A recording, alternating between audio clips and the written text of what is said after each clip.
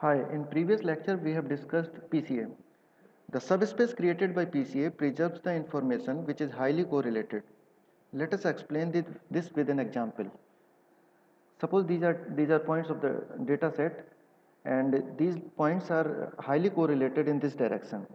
PCA has selected this direction for representing this data.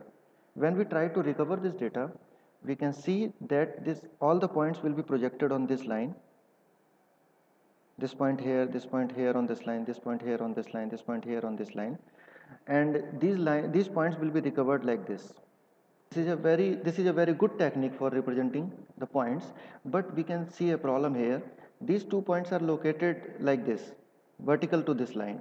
Now if we project these 2 points on this line, these are very close to each other and it becomes very difficult to discriminate these 2 points, because the difference of these 2 points lie in this direction, but PCA has selected this line and this line is not capable to distinguish these 2 points. See here, these points are very close to each other. PCA has selected this line because data set is highly correlated in this direction. Another example we can take for representing O and Q, these two characters. PC done to create a subspace to represent O and Q will preserve the dimensions which emphasize on representation of circle only, because this is the bold part of the characters. But the dimensions representing tail will be removed by the PCA, because these dimensions will not be the principal dimensions. But we know that to differentiate these two characters, only this tail is important, and this tail will be removed by the PCA. The solution to this problem is linear discriminant analysis, called LDA in short. And LDA seeks to reduce dimensionality while preserving as much of the class discriminatory information. LDA concentrate on the difference or discriminate information of the classes. Assume that we have a set of d-dimensional samples like this, x1, x2, xn, and these points belong to class omega 1 and some point n2 belongs to class omega 2.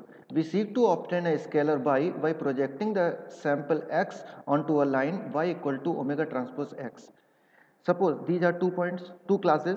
One class is represented by red points and second class is represented by blue point.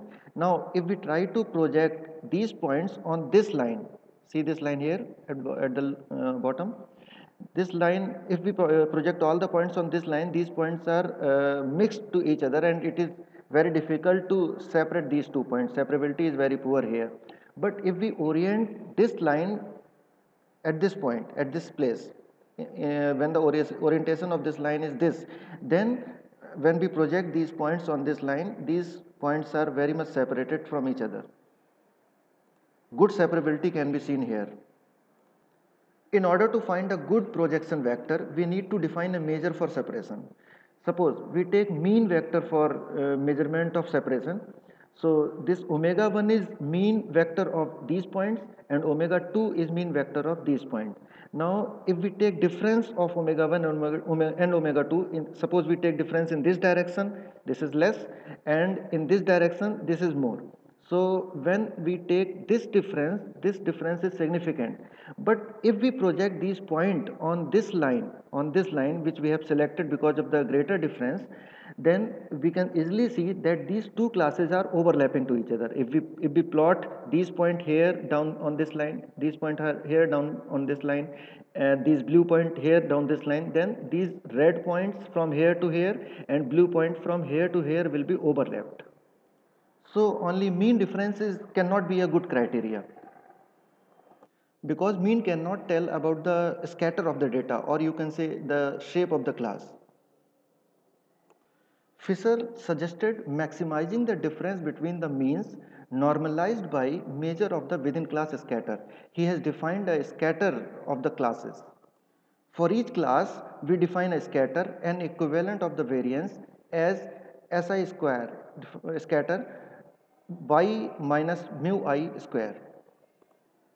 This we can see is a variance where the quantity S1 square plus S2 square is called within class scatter.